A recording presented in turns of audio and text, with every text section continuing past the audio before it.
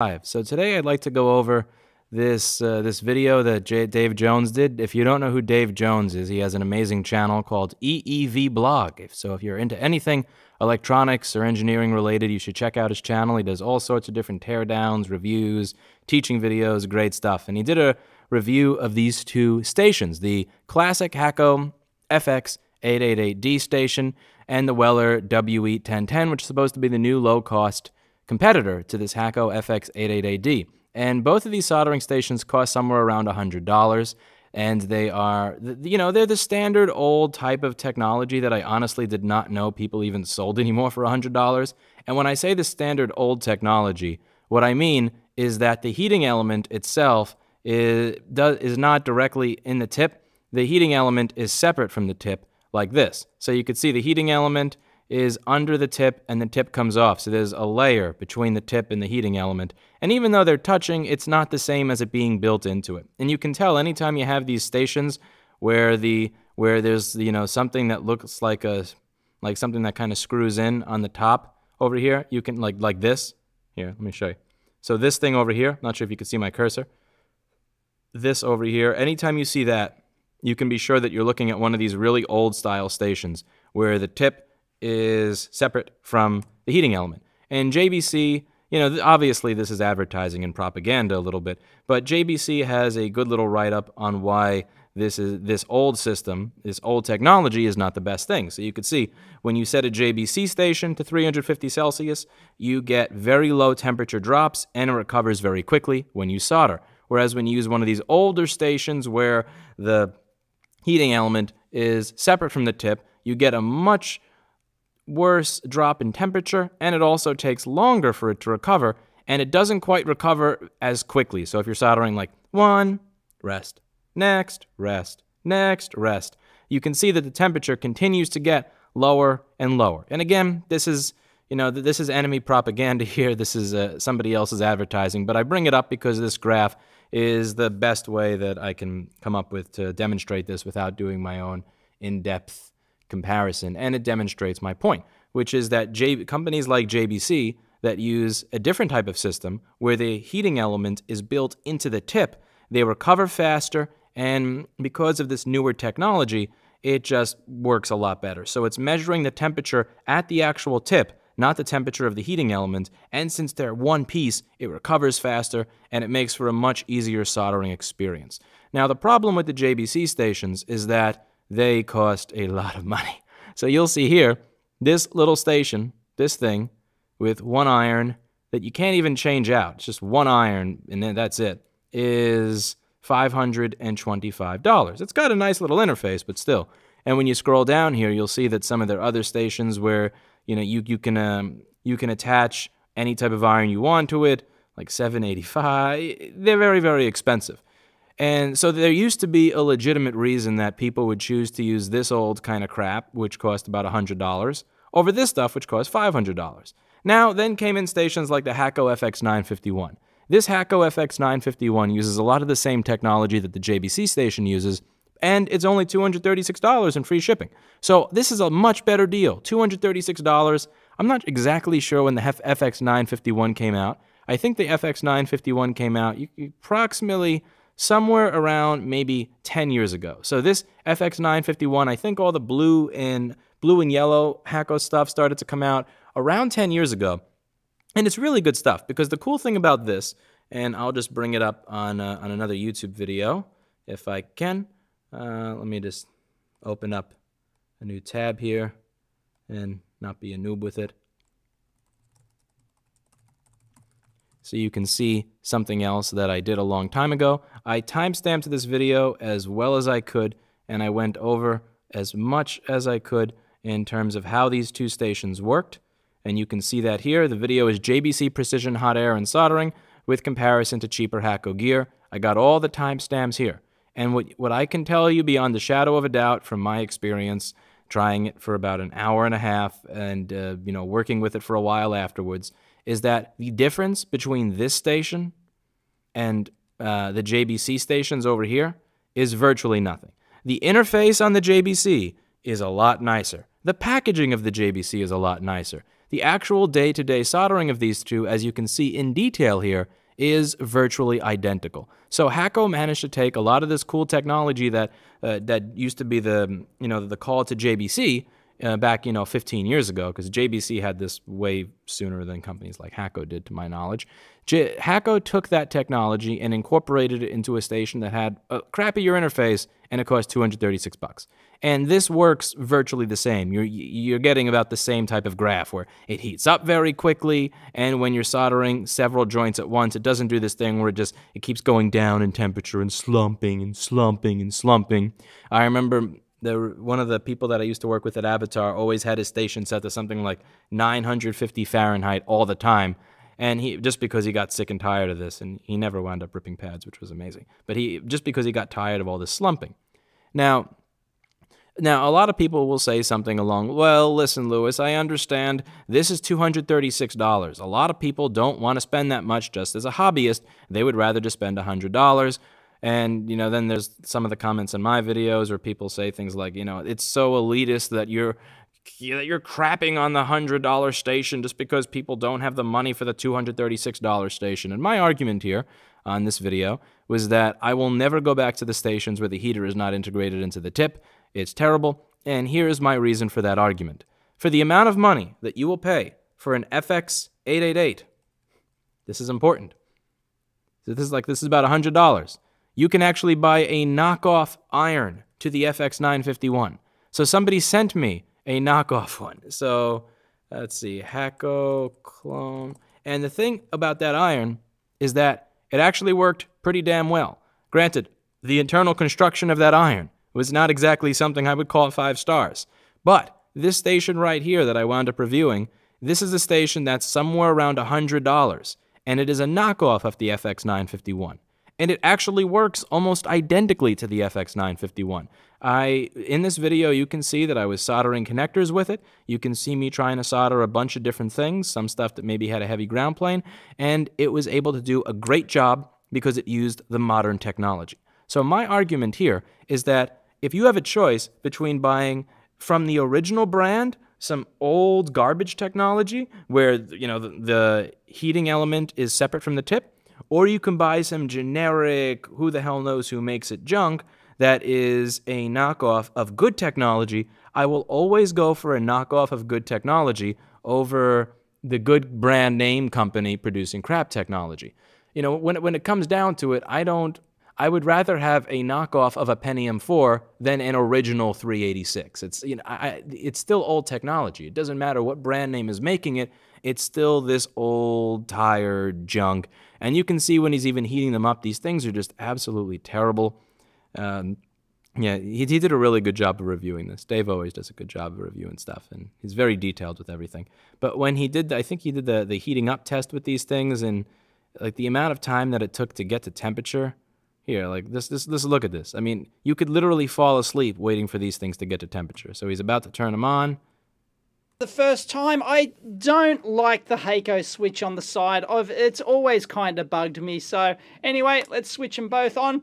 Much bigger display, but some people like the LED display of that. There we go. We're heating up. We're heating up. Don't know what it's heating up to. It's got 720. Bloody Fahrenheit garbage.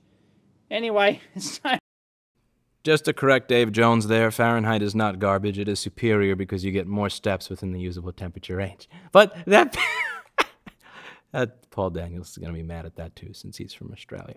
But that being said, I mean, look at the amount of time this thing takes to get to 266 Fahrenheit. This is awful. I mean, just imagine this recovering as you're working on anything with a real ground plane. Now, again, the dichotomy that's made is I am either going to buy a $100 station that uses the old technology or a $250 to $500 station that uses the new technology. And my argument is that you can spend $100 and get a station that uses the new technology. And there is nothing special about this. Do keep in mind that it's been a long time. JBC used to be, the top of the line because in the early 2000s, nobody else was building the heating element into the tip. Only JBC was doing that. So JBC had the right to charge these prices for everything. But then companies like Hacko came along, and they made it $236. So then companies like JBC didn't really have the unique privilege of being able to say we're worth the $1,200 or whatever for this to the average end user or the average repair shop anymore. And what my argument is that since it's now 2018, since it's been damn near 10 years since this thing has been introduced, that this is no longer special, that the traditional Hakko FX951 with its alarm clock interface and this technology is at a point where some $100 knockoff from China will do this thing's job just fine. So my argument is you do not need to spend the money on the expensive Hakko if you are thinking of getting any of this stuff. You don't have to choose, do I want an FX888 or an FX951? I would say, do I want a Hakko FX888, or if I only have $100, do I want to buy the knockoff? And my argument is that you're almost always going to be better off with a knockoff of the iron with the heating element built into the tip than you are the original brand. Now, the next thing I'd like to get to is I have some interest. There was one other interesting comment here, and I think it was about pace. Let's just find that one. He's American, but evidently not patriotic enough to buy a pace. Now, some people, when they're saying this, are kidding, and it's all done in good fun. But some people say that, and they actually, they're really surprised that I don't buy pace because they're American. Don't I want to buy American? Don't I want to support America? Don't I want to, make sure that people got their jobs? And one of the things that gets me when we're discussing this, or when we're talking about the country that it's manufactured in, is that people don't think that whole thing through about jobs. So before we even get to everything else about Pace, and they seem like a very nice company. They're very nice people. I got to talk to Mr. Kaplan there a while ago. They seem like they really know the industry. They're on top of their stuff. They're great. But the issue that I have when it comes to Pace, and the reason that I haven't tried a lot of their stuff, is if we go, let's just try and find a tab with this thing. So check it out. So let me show you what their hot air station looks like here. So they have a hot air station, the ST300. This is $1,226 plus shipping. So for $1,226, you get this hot air station with 2 knobs. Now, I'm not going to argue that you need more than 2 knobs with a hot air station. I'm not arguing that you need some fancy schmancy interface. I'm not going to argue that you need profiles, because 99% of the people doing this stuff don't need any of that fancy schmancy stuff. But here's my argument.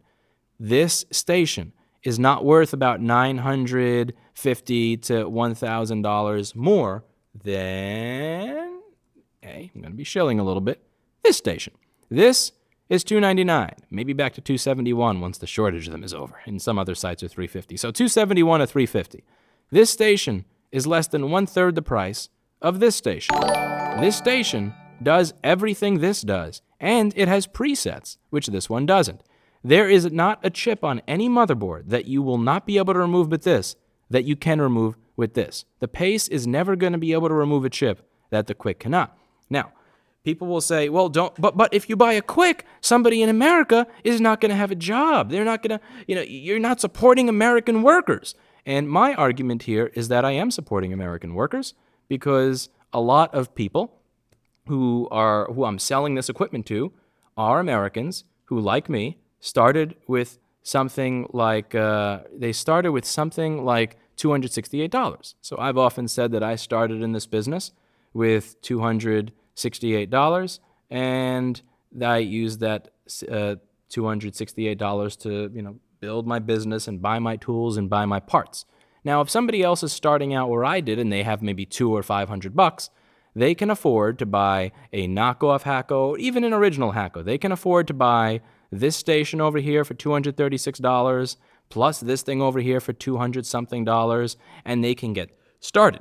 But they're not going to be able to afford to buy this. So, if equipment like this is available, people will be able to get started. I will then be able to help create American jobs of repair shop owners. But if all the equipment that I buy costs, or I suggest people get, costs this much money, or costs this much money, then that's American jobs that are not created, because your mom and pop repair shop that's starting out with $500 or $1,000 from their basement before they're able to get a store, they won't be able to enter the industry, which means that you now have a barrier to entering the industry. So when the equipment has a $900 to $1,000 price premium on it, just so that we can feel good about the fact that it was manufactured in America, You have maybe an extra 10 or 20 jobs in America of the people that are manufacturing this two-knob monstrosity for $1,200, but you're missing out on the hundreds upon hundreds of jobs that would have been created if the device was actually affordable.